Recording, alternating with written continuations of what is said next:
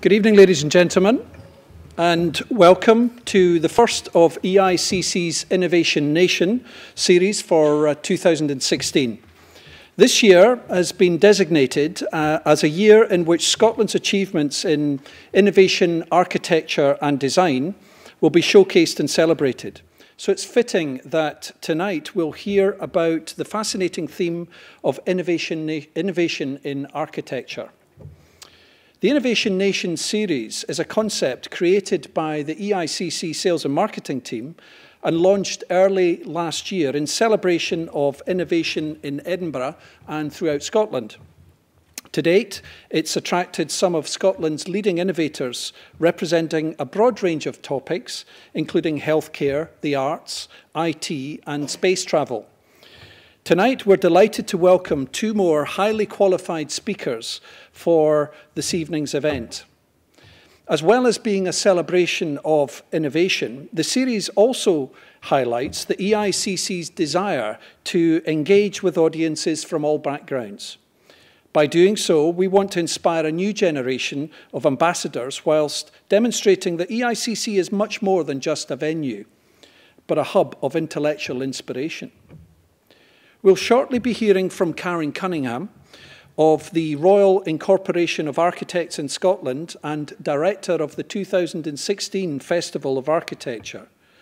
But now I'd like to introduce our first speaker of the evening from Heriot University's School of the Built Environment. Please welcome Professor Sue Roaf.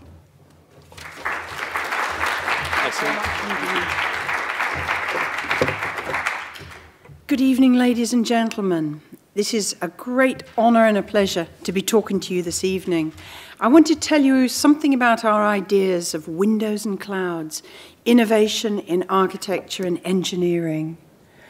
We all of us occupy windows of history, passing glimpses of time in which our ideas are formed and developed, and in which also colour the way we think about the world we live in. If you take, for instance, my grandfather, born in 1860, went into banking and insurance in Edinburgh, only to leave to go to be a missionary in the West Indies, possibly to make up for the atrocities of slavery. My father, a Heriot engineer, who went out to Malaya, where I was born, to be part of the great revolution of Scottish engineering that built the empire. Myself in the age of space and travel, and my son now in new media and the internet and a whole different world of technologies. See how fast time travels, each of us occupying a different mindset and a very different view of the world around us.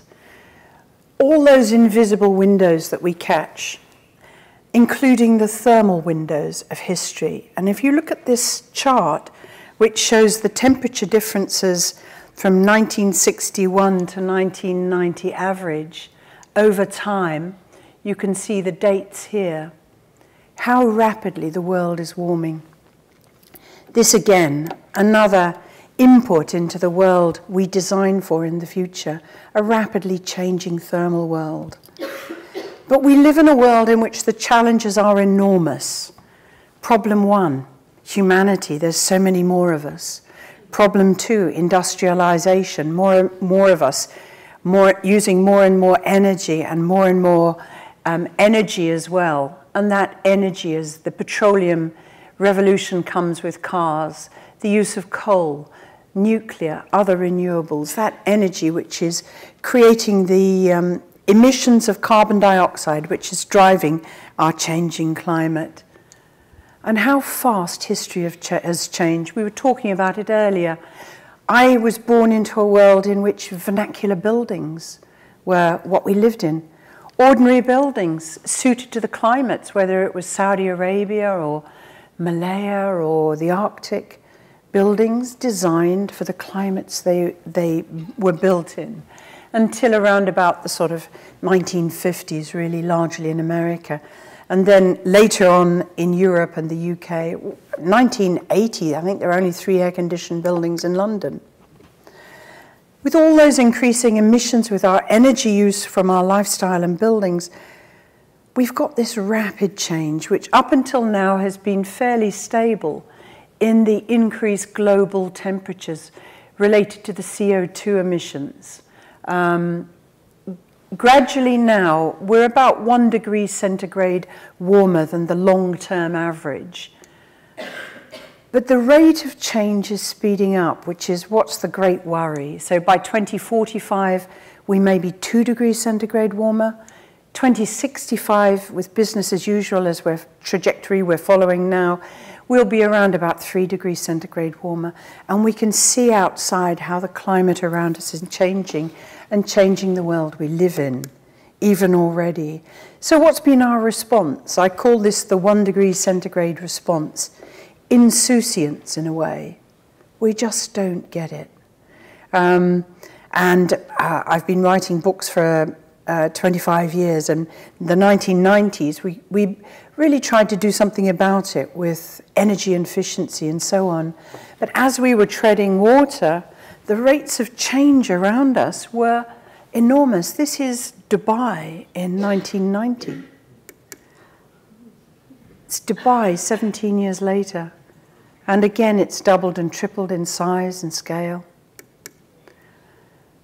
Unfettered consumption, and yet we knew as early as the 1970s, the work of Club of Rome, that we had a problem of system capacity. It hasn't stopped us doing what we do. And in terms of architecture, year on year on year, buildings using more and more energy. If you take the traditional old Victorian office block around us here, you'll probably have carbon emissions that are fairly well behaved. And if it's a good building, it's sort of 10, 15 kilograms of CO2 a year. We get to the 1960s where you get the deep plan, naturally ventilated offices. And then we come into the typical air-conditioned offices and the large-scale the big glazed buildings, really. So what we do now is we look in our regulations at the performance of that type of building in relation to its typical performance. So we say this is a good practice building. And yet we are capable of designing buildings way down there. Really good ones, all run on renewable energy. But every city you go to in the world, this happens to be Buenos Aires, you just look at the buildings. 1900s, 1950s, 1960s, 70s, 80s, 90s, increasingly characterized by this trend, which is basically the building increasingly shut off from the world around it. The building becomes nothing more than the box. The solution is a machine, and nature is excluded. And that's the trouble. Energy is thrown away. If you go to America today, these are the LEED Platinum buildings. It costs you about $350,000 to get a LEED Platinum rating, and we are told that these are the best environmental buildings in the world. How do we deal with this? Well, internationally, we're driven by legislation and directives. So in Europe, there are 3 or 4 different sorts of directives which influence what we do here in Scotland. You've got the Building Performance Directive, which specifies that you have to have certification of buildings. So you do now a model of a building, and the model says it will perform in this way, and it is given a certificate. And that's a predicted certification, although we know that buildings actually perform very differently from the certificates they're given. We then got things like energy efficiency directives from Europe, where it's a framework of measures to promote energy efficiency and investment in renovation. That means more things like more insulation or better windows, or the eco-design directive, which is looking at eco-design requirements for products. So this will mean that you have to have a better air conditioner than you had 5 years ago, or a better heater, and so on. So that's products driven too. And then we have things like the ozone depleting substances directive for for halons, HCFCs and so on, with which we run our air conditioning systems. And you'll notice that a lot of this is simply about machines. That's how we're supposed to manage the way a building works. The solution is seen as a mechanical solution. Forget all that beautiful ambient energy, cold, heat, light, shade. Forget the behaviors of people. The solution is squarely in that central block there. In the Scottish policy framework, so that's directives where you're telling people what to do. Here we have policy frameworks. And in Scotland, we started on the road to Scotland's climate change reactions or activities, and local authorities were the first to change, saying that they will improve their estates and operations. We then have the very wonderful Climate Change Bill, 2009, which set in place targets. We have to reduce our emissions by 42% by 2020, 50% by 2030, and 80% by 2050. Only it's jolly hard to do. And then we have action plans as people get increasingly panicked about the fact that we can't meet our targets. And right in the heart of those action plans, or the way, for instance, we develop new regulations, are the lobby groups: Construction Scotland, Homes for Scotland, Property Federation, Building Standards Division, sitting in a room deciding on what is acceptable for the building industry of Scotland to do. No one representing the ordinary citizens of Scotland there. So then we have the National Performance Framework, creating a more successful country. It doesn't say taking people out of fuel poverty or creating a better society. It's a more successful country and reducing emissions at the same time. So if you look at the building regulations, what do we find? We've got table of contents, a handbook with insulation, ducts and vessels, lighting, services, performance certificates and so on. And that's, if you look at the non-domestic regulations as well, this is written largely by HVAC engineers. The regulations are directed by panels who are like, for some reason, architects don't like going on building regulation panels, but they really should do. And what do you end up with? You get this increasing division. You know, the idea, the sort of spurious idea that the architect is a building hairdresser, and the people who make buildings work are the engineers. How did it get to this? I mean, this is shocking. Why didn't we do more? Well, we've tried to do more, and as I said, let's look at the 90s. We became obsessed with energy efficiency. So you now have, for instance, I call this passive house thinking. They had this idea that if you designed a house that gains as much solar energy as it in summer as it loses in winter, you could balance it up, etc., and you'd need no heating or cooling. Unfortunately, the heat gains are in summer and the heat losses are in winter. So that's a problem. So you have a lot of insulation around a lightweight building and large south-facing windows, and you do have problems like this increasing problem with the British building stock of overheating, serious overheating. But it was a simple rhetoric. It was insulation, good windows, airtight thermal bridging, heat recovery, important, and backed up with fairly simplistic Excel spreadsheets and a standard you have to pay money for. You know, it's a product again. Let's look at the noughties. Noughties were a bit more frisky. We discovered sustainability, yeah? And what did you do? You just got everything you could possibly think about, and you put it in a great big basket of apples and pears. So you're comparing water with waste with pollution, and you're giving it all points, and it's the same points regardless of where it is. And if you get, for instance, the big energy section here, you only need 2 out of the 3 of these arrows, so you can put a £50 bicycle store and a £5 energy efficient external light bulb in, and you can reduce you can eliminate the need for a reduced heat fabric envelope. So forget about the better building, you got the light bulb in. Now that's cynical, right? And I admit it, but we've got huge developments too. So for instance, a more sophisticated stab was made at better building standards for housing with the active house. Now in Denmark, they introduced issues of thermal storage in the building, natural ventilation, adaptive envelopes, solar system.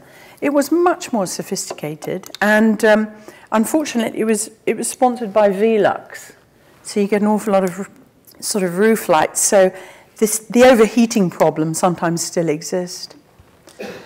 What happens now? We're in the teens. Suddenly, the mantra is changing again. We're needing radical new approaches. If you think this is 2003, 72,000 people died across Europe in that one heatwave event in 2003. They died in buildings usually, and often in their own homes through heat stress. By 2050, that'll be every second summer. By 2080, that'll be a cool summer. So shouldn't we be designing buildings differently? And this is Grand Design's passive house on the west coast of Scotland. And 3 weeks, I'm working with this as a case study. 3 weeks after it's built, the roof comes off, crushes the car, and the person who built it said the actual building in the high wind ripples. We were supposed to do a site visit last week. The current owner, they rebuilt the roof very strongly, but he was so frightened in it that we couldn't go over and see him last Friday. Brittle buildings, brittle energy systems. And this phenomena, which is sort of hidden, but we're all part of, which is the disappearing middle classes. So our income year on year is buying us less. And so as energy prices begin to, well, they've soared 3-4 times since 2000, it begins to hurt. So how do we think differently about buildings? I want you to try and think about the idea of well-behaved buildings. Now, many of you will know my Oxford Eco house because that's the first house with a solar roof in Britain. But it was also, I designed it after 10 years in the Middle East in hot deserts to not overheat. And what I think the future is going to be about is seeing buildings more and more as climate refuges, as climate ready and future-proof, as obviously run on solar energy, but with storage and lots of adaptive opportunities and behaviors being seen as part of the solution, not the problem. So what's the innovations going to be? It's a mixed technology revolution. Next generation thinking is not about the machine build being the solution, but people being also part of the solution. Buildings seen as complex entities and designing with climate. And right at the heart of this is a comfort revolution in how we understand how to design comfortable buildings. There is no one comfort temperature. And this is where we say people live in comfort clouds. People adapt themselves to the temperatures they occupy, and if they're not comfortable, they change themselves or their buildings. And 3 degrees centigrade design is basically designing with adaptive comfort in mind.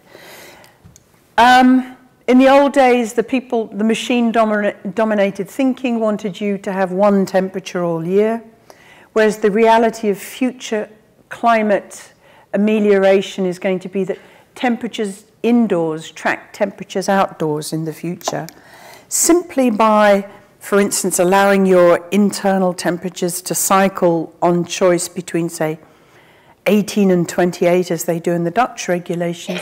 You can save 50% of all your heating and cooling energy anyway. But this is the reality of how we live in our homes. This is people in Britain. Each one of those is indoor living room temperatures in a UK house from UCL study across in 2007, 2008. And there are a lot of people who are living in temperatures in their living rooms, 10 to 15 degrees centigrade. Some people living up up here in 25. This is August to January, so it'll depend on whether it's summer or winter. I don't know if any of you live in very cold temperatures, but I certainly do in my Learmonth Terrace house. So this is the English comfort cloud. This is people in different houses living in different temperatures. They learn to live in those temperatures. Behind that, you can see the temperatures occupied in Japan in winter and in Japan in summer. And here is the Gulf, where I'm going in a couple of months' time. One of my PhDs is studying. In houses in Dammam, people live between 20 to 35 degrees centigrade. This is their ordinary living room temperatures. And the same, this is the Japanese as well in summer. They live between 20 to 25 degrees centigrade. But you'll notice also in Japan that this is the khaki color behind. A lot of Japanese live in much colder temperatures than they have houses with paper walls often. Yeah? So how do they do it? They do it as they've done for millennia. They live with a kotatsu. Yeah? They have traditionally a small fire in the floor, and then they have a table over it and so on. They use this in Spain. Some of you might have seen that there. They use it through the Middle East, the Corsi. They just have a different way of living, a different lifestyle.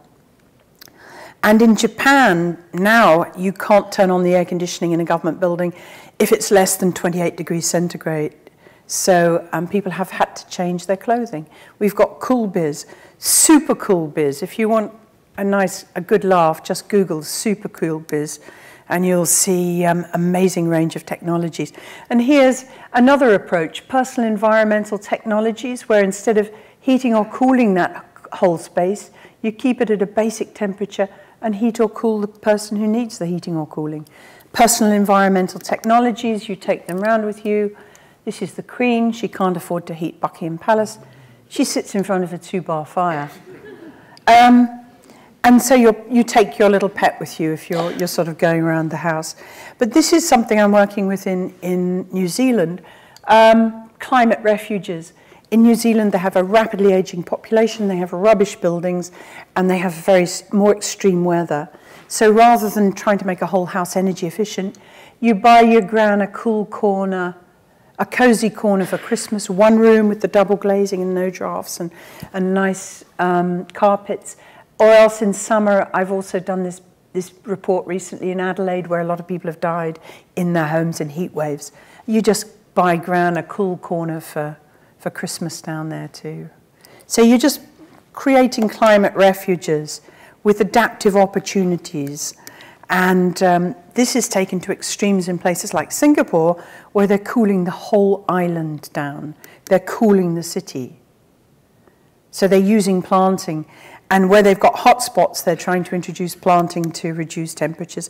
And it's the same everywhere. Increasingly, cities will have cool refuges. This is Nice, Melbourne, etc. And countries with refuges, climate refuges. This is January in Washington, where they're just moving people into refuges. So think of climate as a real challenge. But innovation too, so one is a different approach to technology, but this is where architecture matters. Number 2 is better basic buildings. Remember those vernacular buildings that we used to live in around the world? Complex buildings often, with multiple microclimates right around them. Well, this is where the revolution has to happen, because if you get a good basic building that's not going to overheat, you get what I call a well-behaved building. You have a basic pulse in the building. That's to do with the form of it, its orientation, the size of its windows, whether it's facing west or south or east or north, and the materials it's made of, how much storage you've got in. So you can get really well-behaved buildings. And say we take a level 1 good building, so-so, the passive house, that tends to overheat. And I mean, people do build buildings like that. You can see them in Edinburgh. I mean, why in the world would you? Just imagine when the lights go out on that one. They have a sort of amplitude. So if you have a well-behaved building, you might not need much more energy, For a so-so building, you'll need extra energy, and for a badly behaved building, you'll need a lot more energy. So it's the fundamental building that you need. And that's a level 1 decision. That's the building. Everything you can't change. Everything you can change is the machines, the U values, the shading, the insulation. You can change the heating, the cooling systems over time. That's a second level adaptation, right? The trouble is that too many HVAC engineers, the solution is just that. So you take a so-so building and you run it on local energy for heating in winter and natural ventilation for cooling in summer. You just need a fraction of the energy. But HVAC engineers typically are taught how to do that, not this. So, I mean, therein lies a problem, this siloization. And in the future, I mean, I don't know if you know Ole Fanger, but Björn Olesen, who's his protege, said, the future of buildings is that for most of the year, they will be naturally ventilated. The shoulder seasons, you might need pets, and in deep winter and deep summer, you'll need air conditioning increasingly, yeah? But run a building for as long as possible on natural ventilation. Now, level 3 is that top level, which is very different. It's how you perceive a building. It's all the things about the mind. And I've got this scale from wow to well-being. And I maintain that too much architecture is in this sphere. So you've got architects who are largely trained with much more visual things, and engineers who, I mean, wonderful engineers and architects working together here on this building, many of us will love, light, ventilation, things, but a lot of the design decisions here are made by the engineers. So one of the problems here is this siloization. Innovation 3, of course, is powering our buildings. We have to power them on solar energy. That's how we get the near zero carbon buildings. And today, actually, heat's what we need. Well, heat is very cheap energy. You can get it with sensible storage and incoming solar radiation and so on. And where does the Scottish power come from? 50% of all our electricity now comes from renewable energy. So we're getting there. Scotland is actually leading the world. And this was July last year. These are all the great solar pioneers. There's Crispin Tickell, George Goudsmith of AES Solar, Bruce Crossan. There are 1 million solar homes. There are only 25 million homes in Britain today, and 1 million have got solar roofs now. There are now, that was July, there's now 9 gigawatts of installed solar energy in Britain. There's only 9.2 of nuclear. But nobody ever tells you that, does it? Do they?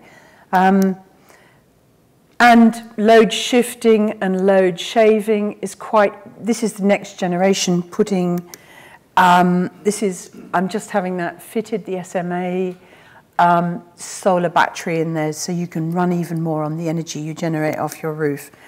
And what we're working on now is small microgrids for communities where what you're doing is you're orchestrating, you're taking all the renewable energy you can generate and actually running your community on storage and renewable energies. So that's really exciting. This is from MIT, yeah, electric cars, electric bikes. And this is what they should have done in Arizona, the electric light rail station. They could have run it on one of their power towers. 590 megawatts of power from that solar power tower, 24 hours a day. And of course, right across the world, we've got Nido in Japan, we've got Freiburg, you know, a world in which we can run our life on clean, renewable energy. And this is Dezhou in China, where they have Solar Valley, where they've got solar factories for creating solar cells and solar systems. So what sort of future do we want? Machines are vulnerable, run by few, difficult to change. This is a real picture. They were told to batten down the hatches and go through the cyclone because they couldn't afford the energy to go around. Jobs for a few, very vulnerable, you know, even to a couple of Somali pilots. This gets you from A to B. It's jobs for many. It's self-repairing systems. It's running solely on free, clean, renewable energy. So why do we innovate? We innovate for a different future, a resilient future.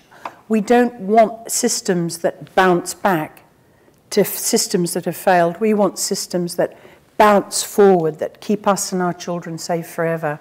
So the two things I want to leave you with is, what are the innovations? It's not about gizmos or widgets or more of this or less of this. The revolution that has to happen is a new age of design, and I think it's the coming together of architects and engineers working shoulder to shoulder and creating a new generation of buildings, not limited by the incredible limitations of the ordinary design CAD system, which doesn't tell you about natural ventilation or thermal mass or getting the orientation right. Innovation number one is the innovation that has to happen in the mind. That's where the revolution occurs. Taking back the power, because architecture, getting that fundamental building right, is incredibly important to our future and the safety of our children. Innovation number two is being in the right place at the right time. And where better to innovate for a better world than in the Innovation Nation, Scotland, where we had the Enlightenment in 1790 and 1775. We built the Industrial Revolution, we built the empire with our engineering like my dad did, and we can build a better future in Scotland with better architecture, at which point I'll hand over.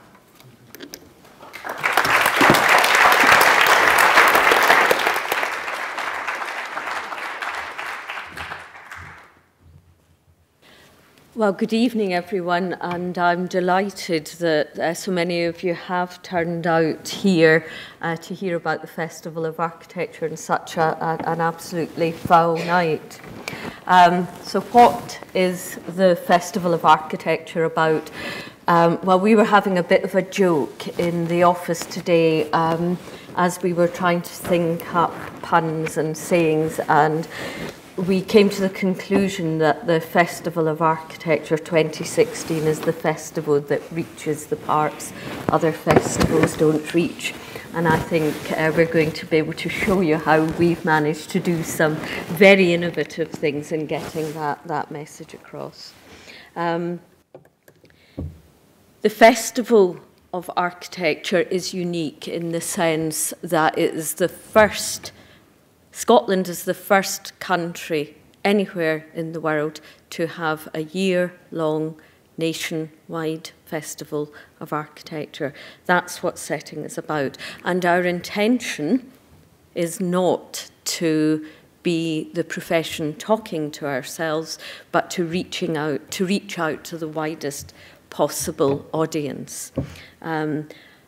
We want to celebrate Scottish architecture above all things. We are doing it on, I think, an incredible scale. We've got over 500 artists and creators and architects involved, many millions of online visitors. We think we will be reaching out to. We've been, Cherie, who's here tonight with me, we've been working on building up all of our estimates for who's going to be coming and what the reach is going to be, and we're looking over 500,000 visitors and participants. We've got an incredible range of national press and media partners, including the Herald and Times Group, Edinburgh's Own Scotsman, the Skinny, the List, and even the Daily Mail have been approaching us, and of course our broadcasters, BBC and STV. I have to say, when I first took on this role, I thought this is going to be a really hard sell. Absolutely not. Nothing could be further than the truth, and we are developing an incredible partnership to deliver this festival. Just to let you see, the festival is being led by the RIS, the Royal Incorporation of Architects in Scotland, but we are firmly part of the Year of Innovation, Architecture and Design, and the public funding that comes along with that is being very firmly managed within this context. You can see here through this presentation, and I hope you'll begin to recognise these lozenges and this shape. We've got some what we think is really clever, cool-looking graphics, very bold and very obvious. But what makes us different is the spread of the activity throughout the year, with over 32 with all 32 local authorities involved, and we are looking at hundreds of events taking place across Scotland. This map has grown incredibly just since we first did this slide, not so terribly long ago. It's only possible because of the range of partners that we have, now over 100, and I think you'll recognise some of Scotland's leading organisations within this list. So what you can see here are the spread, the breadth and the depth of the festival. So we've got the 6 RIS chapters who are all taking months to concentrate their activity. We've got our 7 partner hubs who are taking different times, and we also have the 5 university schools of architecture who are all planning events, and of course we've got a range of community activity that is happening throughout the year. But what's it actually going to consist of? Well, we've got at its core headline events that we are directly producing and managing. And the very first of these, and this is a real hot ticket, so we're getting very close to selling out on that. So if you want to be part of it, and I think this is certainly going to be one of the big cultural events of 2016, is Hinterland, which is a kind of incredible light and sound reanimation of the St Peter Seminary out at Cardross. So taking this incredible brutalist structure and transforming it. And we think it's going to set the tone for the whole festival, showing how we intend to transform people's perception of architecture. So don't miss your opportunity to get the last remaining tickets for that. Then in Edinburgh, we're going to have a pop-up World Cities Expo where we have invited 14 of the world's leading cities. You may say, why 14? It's there's only room for 14 pavilions on Mound Square, just outside the National Gallery. And we have 3 Scottish cities, including Glasgow, Edinburgh, of course, as the host city, and Dundee, and we're absolutely delighted, but please don't leak it. Kengo Kuma will be designing the Dundee pavilion for this. So I may be indiscreet and drop lots of things tonight, so please don't tell anyone. And I'm sure there's nobody from the press that will spread any of this very secret information. This will be for 2 weeks at the end of June and 2 weeks at the beginning of July, leading up to the festival. So around this as well, there'll be a whole series of events and seminars. So look forward to a really fantastic opportunity in Edinburgh. We then lowered the tone just a wee bit, but with a very serious purpose behind what is quite a fun event. And this is, again, a touring exhibition, the Ideal Hut Show, where we take bog standard garden sheds, you know, the B&Q garden shed, and we pimp them up. And these will be transformed by leading architects and designers. We're launching it at the Royal Botanic Gardens in Edinburgh, then touring to Glasgow, Dundee, Inverness and Perth. So great fun and a whole load of animation and activity and programmes that will be taking place around that. Slightly more seriously, but hopefully very well presented and beautifully curated by the National Portrait Gallery, Out of Their Heads, and it's exploring the minds, the inner thinking of Scotland's greatest ever architects. This is Rowan Anderson, who was the first ever president of the Royal Incorporation of Architects of Scotland, but some of Scotland's greatest architects will be represented in this. A bit more fun, a bit lighter, and very much aimed at a different type of audience is Adventures in Space. And that will be taking place in the Lighthouse. So we'll be doing all-night clubbing events around this in the middle of summer, and also a lot of activities for children and young people.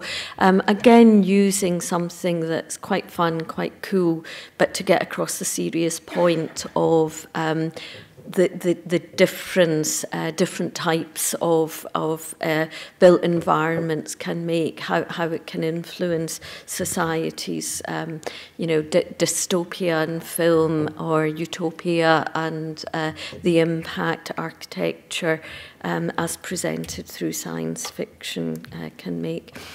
Scott Style, this is one for everyone, and it's the 100 top buildings of the last 100 years to coincide with the RIS centenary.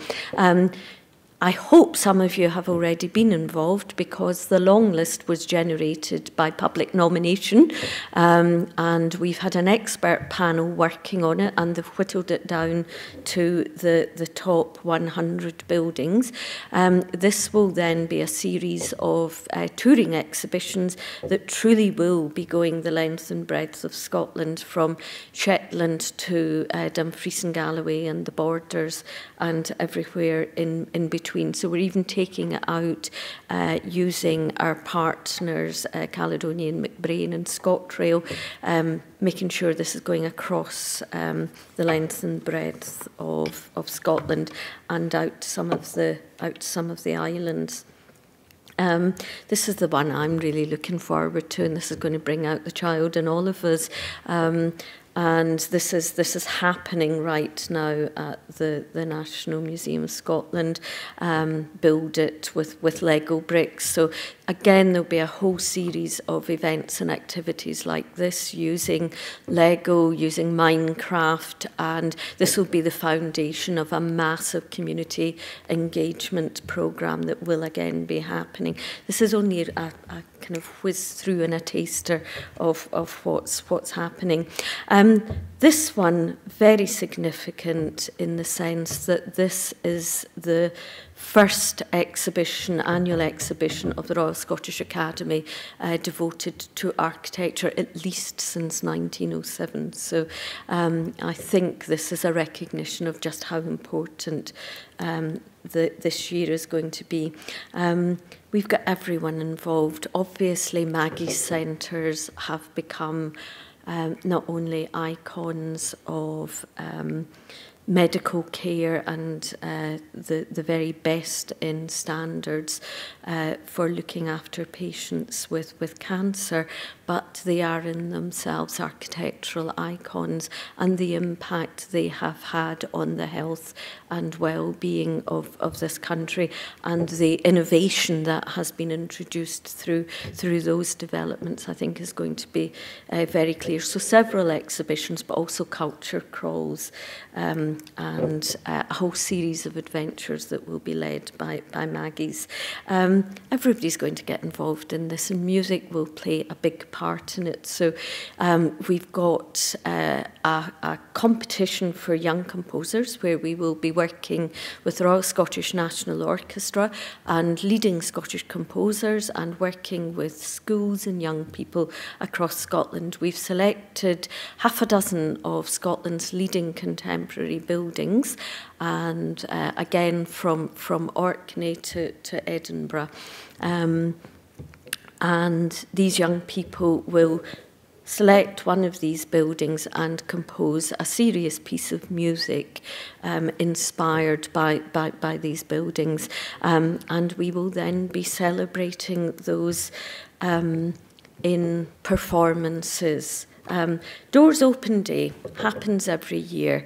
You probably think you have all seen it, but you won't ever have seen anything again on this kind of scale. So working with the Scottish Civic Trust, we will be having Doors Open Day events in, again, every one of Scotland's 32 local authorities. So it's going to be a massive programme. This is my particular favourite, and it's nothing to do with the fact that it's made out of cake. This will, in fact, be a culmination of our community engagement, our work with children and young people. We're working with the BBC, with Education Scotland, Architecture and Design Scotland. We will be taking our architects into schools.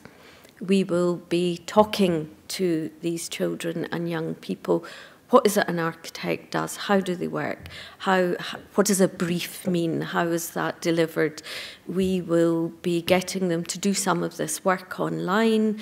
They'll be producing their own 3D models of buildings, and these buildings will then be recreated in cake, and all taken to Stirling Castle on the 11th of September, where we will build an enormous map of Scotland in cake. So that's one you absolutely, even if you have no skills yourself, I have neither baking nor architectural design skills, but I'll be there to eat the cake if nothing else.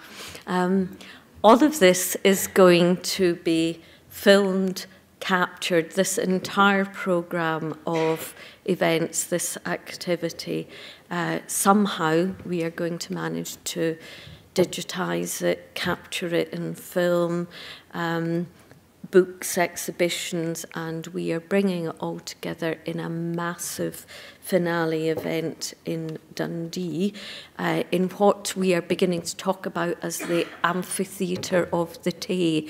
So if you think about what's happening in Dundee at the minute, the whole redevelopment of the waterfront, the rail bridge, the new station redesign, the Caird Hall as the backdrop, and that wonderful new waterfront, we're going to be having a massive party there at the end of it that will again be this culmination of everything that has taken place. I've put this one in because I'm from Glasgow, and the Glasgow Institute of Architects have, of course, lowered the tone. So I thought it would give you an opportunity in Edinburgh to laugh at them. It's not that they're inviting Barack Obama to come to the festival, but they have, in fact, developed the Architects' Ale, which is a series of beers, basically, that are going to be really, really beautifully packaged and be an educational experience in themselves. So you really need to look out for that, and it will be on sale at many of the festival events. That's a kind of whistle-stop tour through what we're doing, but I hope that what it has been able to do is give you a sense of what's unique about this festival. This really will be a national celebration of great architecture, and we're hoping it will transform Scotland's relationship with its built environment and improve our appreciation and understanding, and really help to change perceptions and involvement in Scotland's architecture. So thank you very much. Well, thank you very much to both Karen and Sue for two really fascinating discussions. And Sue and Karen have agreed to take some questions over the next 10 minutes or so.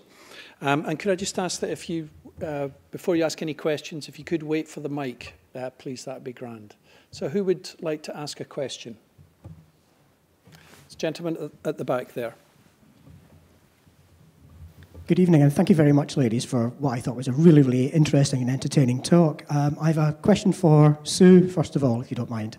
I noticed that in all the factors that you mentioned about the things that we're going to have to consider when we're designing buildings for the future, unless I missed it, there was one that struck me as it should have been in there, but wasn't, and that was the question of minimum space standards, because those are going to, but what we want in a house is also going to depend on not just which way it faces or how easy it is to heat, but the minimum amount of space that a building will contain. We seem to be very, very reluctant in Scotland to set down minimum space standards. Do you want to comment on that? I think that we live in an age in which building markets are very much driven by the vested interests of what suits the developer.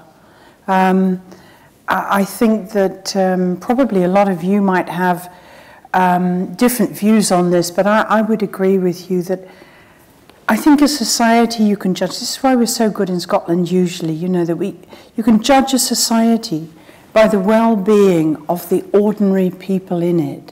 And we look at a world now in which, I don't know about your children, but my children, I can't see how they'll afford, you know, their own houses and so on, working in London and things like that. So basically, if you could rewrite the DNA of how the world works to ensure that each family is respected, each family is taken out of fuel poverty.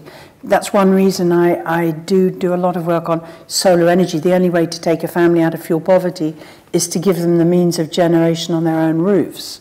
That they have a decent space to live in and a decent opportunity for life. I would agree that people underestimate the power of each individual unit in the health of the whole.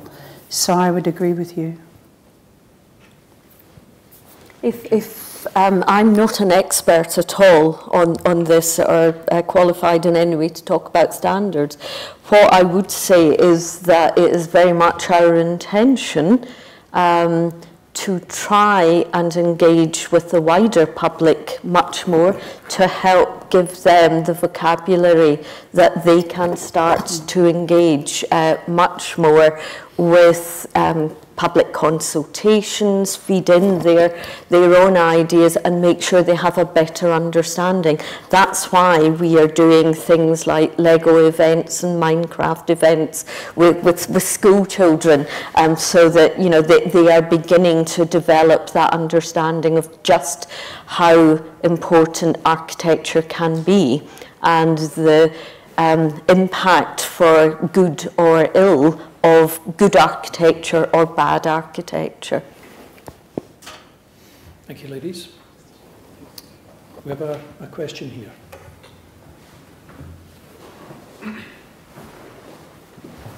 Question primarily for Sue Roaf. Your talks, both of you, were excellent, thank you. Should architects and engineers get better at retrofitting, or is the new too exciting? From the point of view of energy efficiency, consumption, I do understand the need to create buildings more intelligently to fit the parameters you're describing. But the elephant in the room, in a sense, is the building stock that exists, which isn't going to fall down overnight. It's quite interesting that in your insurance, if you occupy a house that's built after 1971, your insurance premium is higher because buildings built after 1971 have a tendency to fail more frequently. So there's an awful lot of solid buildings out there, aren't there? I think that retrofitting is going to be absolutely essential. How many more new buildings and homes can we afford to build? I mean, it's quite interesting, the housing market, you're dealing with it now, and we've had, I think it was 2008, in July 2008, not one single house, or was it 2009, was finished in Scotland. Now we have a relative housing boom, but it's all the same type of housing too. But I mean, the bulk, the backbone of our stock is what, pre-1971 anyway. So I think absolutely yes. And I think that we're going to have to, but we're held back again by this terrible sort of limit on our thought that, for instance, planners say you can't have new double glazed buildings in a house because it looks slightly different from what it was. They're trying to recreate a world of the 1950s, whereas we're going to have to design for a world of the 2050s. So I think that we're going to have to revolutionize planning again to make sure that we're redesigning a world using what we've got that's fit for purpose in 2050. So I think so, yes, but I mean, it's going to take a revolution in planning. It's going to take a revolution in how we engineer our buildings too, maybe invest in them. Did you like that idea of mine of starting with one small room in houses and maybe not trying to suddenly refurbish all the housing stock of Scotland? But in New Zealand, if an old lady or an old man falls in their home and goes to hospital with pneumonia, they're then sent with a health worker back to their house afterwards to make sure they've got the right pills. Why don't they take everybody who's 80 plus and go into their homes and say, are you safe thermally in your home? Let's renovate this one little room and then we'll think about the rest of the house to make sure that they never end up in hospital again. So I think you're right, that what you have to do is you have to think ahead and develop strategies that can gradually build resilience across the board, and retrofitting homes has to be part of building that resilience. Okay, thank you, Sue. We've got a question from the gentleman in the middle there. John, please.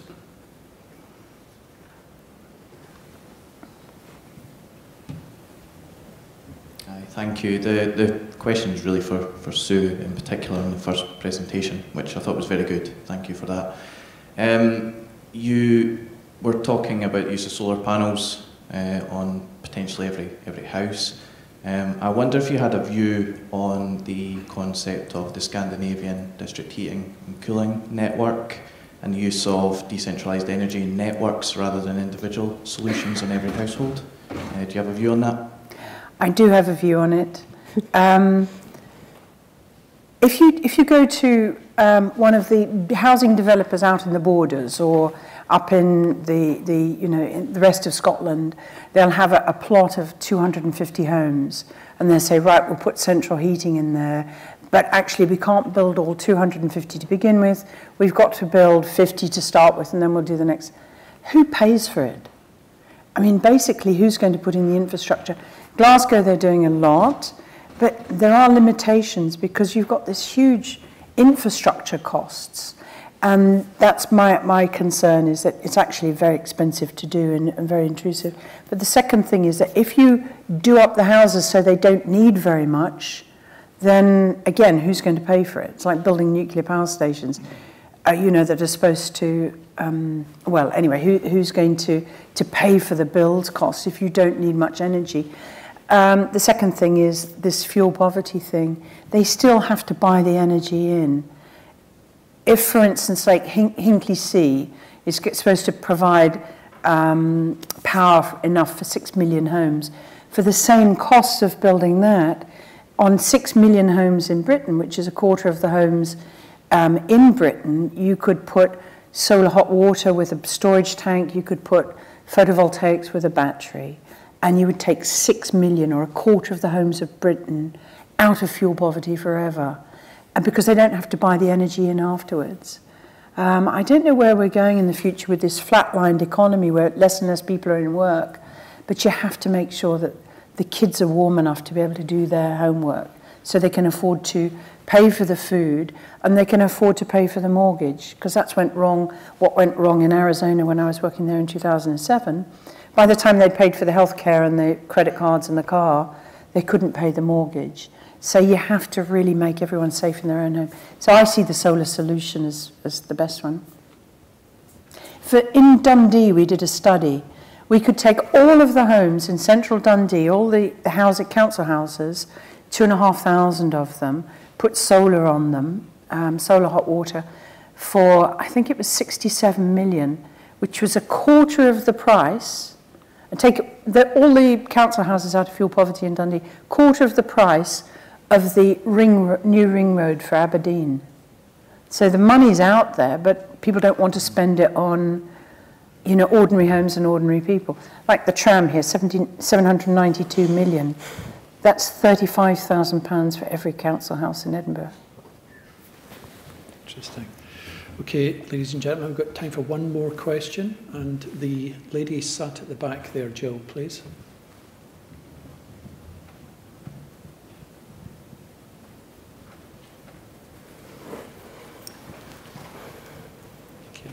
Hi there, thank you both for a wonderful, it was educational talk. I'm afraid it's directed to Sue again. So you mentioned the fragmentation between the engineers and architects, and I completely agree with you. I do believe that even filters through to every stage in a construction project. And obviously this building information modelling is taking a bit of is taking front stage at the minute, and you've got the collaborative benefits that are said to be associated with that. And BIM has almost taken over from innovative sustainable thinking, which is, you know, whether it's correct or incorrect at this stage is to be debated. Do you believe that BIM can aid into the sustainable design process and bring together the architects and engineers? I personally think that spending your entire life chasing whether you put a line from A to B and how the model does it, means that you don't think. I think it's de-skilling people. I cannot understand why it's being forced down people's throats.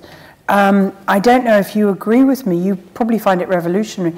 There's obviously reasons why one wants replicability in floor plans and so on, but it doesn't do things like thermal mass in buildings. It doesn't do natural ventilations, which are the air engines which run natural systems. It doesn't do sort of solar gain but it also turns architects into CAD monkeys. You know, where's the genius? You know, you don't do the curves or the rounds or maybe I'm wrong, but it's basically making architects a slave to something that's not doing what you want it to do in the end. I would say we try at Heriot we run the architectural engineering course there. You know, that in first year everybody learns to sketch and to look and to learn from just that thing of putting a pencil on a piece of paper, drawing a line and feeling it, and then you're thinking with it. In a machine, you know, the machine's doing the thinking for you, you become almost a slave to the machine. And maybe I'm just very Luddite on this. I'd love to hear your opinions on this. Okay, thank you, Sue. And you maybe hear there's some opinions outside just in a minute. Good. But ladies and gentlemen, if I could just ask you to show your appreciation to Sue and Karen for two fantastic talks this evening. Thank you. Thank you. Thank you.